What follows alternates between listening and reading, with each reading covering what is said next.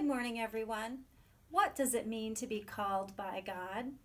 Today we are discussing Moses, and if you know anything at all about Moses, you know that God called Moses to free the Israelites from slavery in Egypt, and Moses wasn't super excited about doing this. Moses doubted himself, and yet God listened to Moses' concerns. God gave Moses a helper in his brother Aaron, and God equipped Moses to handle the task God was asking him to do. Now, we all are called by God to do something important for God's mission. Each of us are equipped with various gifts and abilities that God wants us to use to help all of God's people.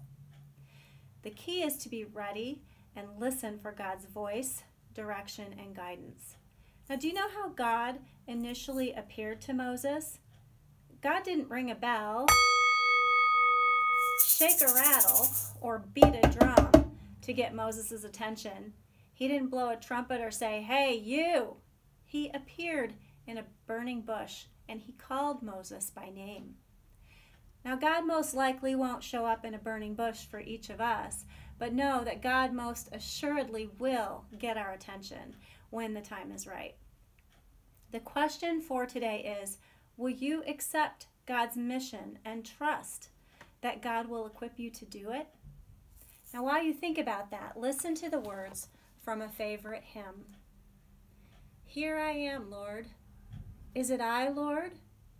I have heard you calling in the night. I will go, Lord, if you lead me. I will hold your people in my heart. Are you ready to accept God's calling? Have a blessed week, everybody.